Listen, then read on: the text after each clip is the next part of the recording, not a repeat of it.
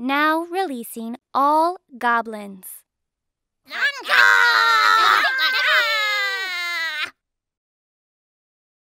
This video is sponsored by Cool Stuff Inc. with free weekly content and free shipping on orders over $150. You can save 5% site-wide by using the promo code MTGMudsta. If you're looking for a direct way to help the channel, please consider joining my Patreon and becoming a member of the generic Goblin Gang. Hey gang, and welcome back. Today's game features me and 3 of my Brazilian buddies. We have the triumphant return of Omar, playing Toralf, keeping Nykthos, Shrine to Nyx, 2 Mountains, Wild Ricochet, By Force, Big Score, and Blasphemous Act. I've borrowed Atraxa, Grand Unifier, keeping a Gond Gate, Broker's Hideout, Undying Malice, Sungrass Prairie, Simic Signet, Command Tower, and Island. We have Andreas playing Mishra, and he keeps Bedevil, Lithoform Engine, Thran Dynamo, Command Tower, Island, Wayfarer's Bauble, and Luxury Suite. Last but not least, we have Rodrigo, who, for transparency's sake, is employed by Wizards of the Coast, and he's keeping Chromium. He keeps a Darkwater Catacombs, White Mane Lion, Opposition Agent, Plains, Arcane Signet, and Afara. Rodrigo wins the die roll and starts us off. He draws and plays a Darkwater Catacombs. Omar plays a Mountain. I play a Command Tower and cast Serum Visions. I keep one on top and bottom the other and pass. Andre draws and plays a Luxury Suite. He taps it for 1 and casts a Wayfarer's Bauble. Rodrigo plays a Plains and taps 2 for Arcane Signet. Omar just plays a Mountain. I play a Gond Gate and tap 2 for Simic Signet. Andre plays a Command Tower and taps 2 for Mind Stone.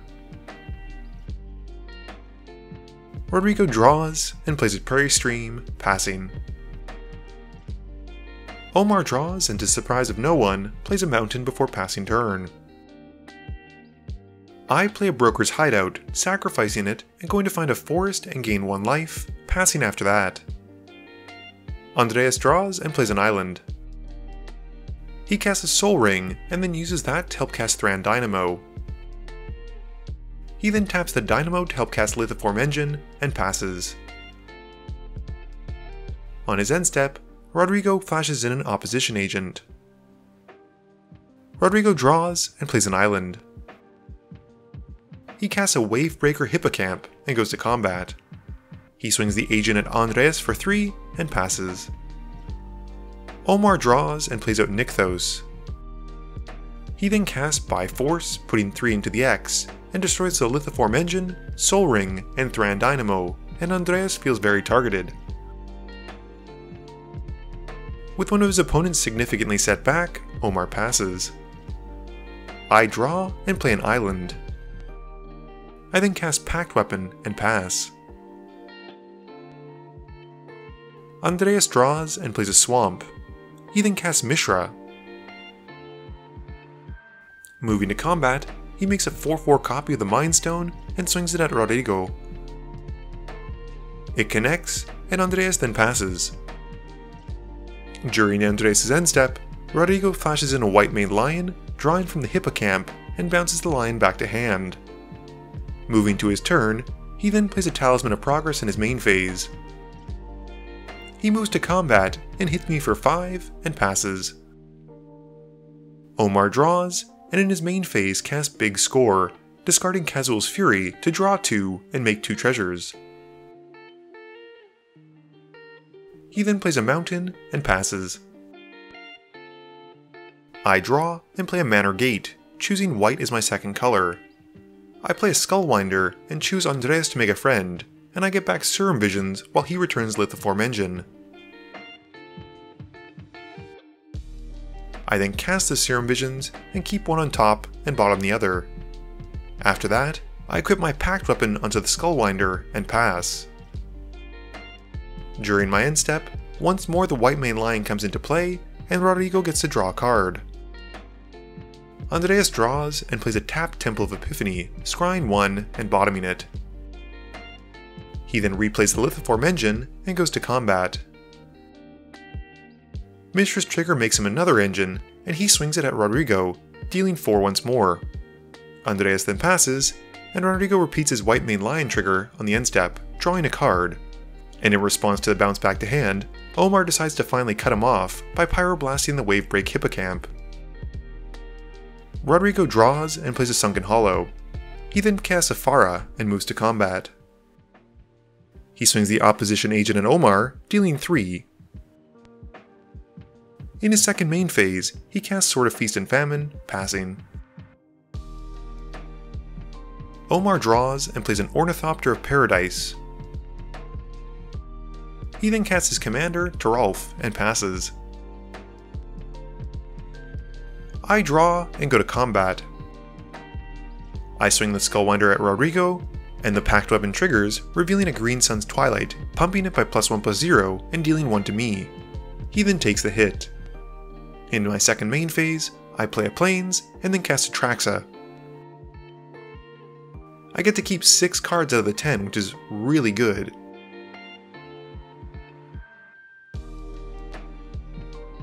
And then move the Pact Weapon over onto Atraxa, discarding a card. After that, I then move to discard and pass. Andreas draws and casts an Elsewhere Flask, and then a Dimir Signet. He then casts Feed the Swarm on Atraxa, taking 7 but getting to destroy her. Going to combat, he makes a token copy of the Mind Stone again and swings it at Omar, and Mishra goes at me. Omar and I take our hits, and with nothing else, Andreas passes. Rodrigo draws and equips the sword onto the opposition agent. He then casts Heartless Summoning and goes to combat. He swings the agent at me, dealing 4. With the sword trigger on the stack, he flashes in White Mane Lion to trigger a Farah on Omar's upkeep, and then I discard a card, and Rodrigo gets to untap his lands, and then pass his turn. Rodrigo draws on Omar's upkeep from a Farah, and then Omar draws in his draw step. Omar then casts a Cleansing Wildfire, blowing up the Darkwater Catacombs, and gets to draw a card. Rodrigo gets to go and find a swamp as a replacement, and Omar then moves to combat once it's done. He swings Toralf at Rodrigo, who takes the hit for 5, and Omar passes. I draw and play an island. I cast Seal from Existence, and Rodrigo responds by countering it with a Swan Song. I then equip the Pact Weapon to Skullwinder and go to combat. I swing the Skullwinder at Rodrigo, and the Pact Weapon flips into a Sculpted Sunburst off the top, losing me 5 life but pumping the Skullwinder by 5 power. Rodrigo responds by casting a Soul Shatter, and I'm forced to sacrifice the Skullwinder, Omar sacrifices Toralf, and Andreas sacrifices Mishra. In my post-combat main phase, I then move the Pact Weapon onto the Bird token and pass. Andreas draws and recasts Mishra, and then goes straight to combat. He makes a copy of the Elsewhere Flask and draws a card as it enters. He swings the 4/4 Flask at Omar, who takes the hit. Andreas then casts a Mishra's Bauble and passes turn after that. Rodrigo draws and swings the opposition agent at Andreas. Andreas can't block, so he takes the 4, and with the sword trigger on the stack, Rodrigo flashes in a Nimrus. Andreas then discards a card, and Rodrigo untaps his lands, and will get to draw a card on Omar's upkeep. Omar draws and in his main phase casts Fire Servant and passes. I draw and play a Plains. I go to cast a Green Sun's Twilight, putting 8 into the X, and Omar responds by casting Wild Ricochet and targeting it. This has Rodrigo responding to Omar, casting an Obscura Interceptor and bouncing the Green Sun's Twilight to my hand, fizzling Omar's Ricochet as well. The Interceptor dies due to Heartless Summoning, but Rodrigo still gets to trigger Nimrus and Connives. Going to combat, I swing the Bird at Rodrigo, revealing Cloudkill from my top to make it 8 total in the air, while I take 6. Rodrigo then chumps with Nimrus to prevent the 8 damage, and I pass after that. Andreas draws and casts Bedevil to target the Sword of Feast and Famine, blowing it up. He then casts an Ichor Wellspring, and Rodrigo responds by flashing an Aboleth Spawn. Going to combat, Andreas then copies the Mishra's bauble, and copies Mishra's trigger with Lithiform Engine to make two 4/4 baubles. He then moves to combat and swings all of his creatures at Rodrigo, who chumps Mishra with the Aboleth spawn but still takes 8. With nothing else, he passes. Rodrigo draws from afar on his upkeep and then draws for turn. He plays an island and casts Orzhov's Signet. Leaving up all of his mana, he just passes after that. Omar draws and plays Magus the Wheel. With nothing else, he passes. I draw and try to cast Green Sun's Twilight again, putting 8 into the X. It resolves, and I get to keep a 9 Fingers Keen and Terramorphic Expanse off of it, putting them both into play. Going to combat, I swing my bird token at Rodrigo, revealing a swamp from the Pact Weapon, who just takes the 2 in the air. In my second main phase, I then play the swamp and move the Pact Weapon onto 9 Fingers Keen, passing. Andreas draws and plays a mountain. He then plays a Weatherlight before going to combat. This time he makes 2 copies of the Ichor Wellspring with the Lithiform Engine and Mishra's trigger, and then swings Mishra at Rodrigo and the 2 4/4s at Omar.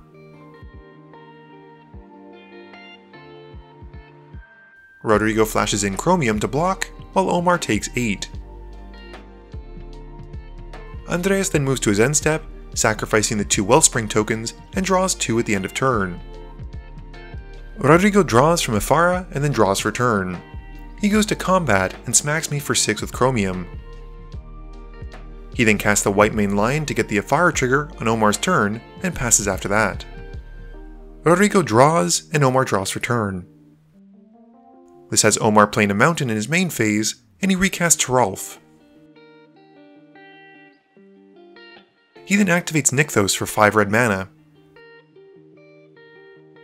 He moves to cast a Blasphemous Act, and Andreas responds by cracking Mishra's Bauble to look at Rodrigo's top card. Rodrigo then has his own response as well, using Render Silent to counter the wipe and prevent Omar from casting spells for the rest of turn.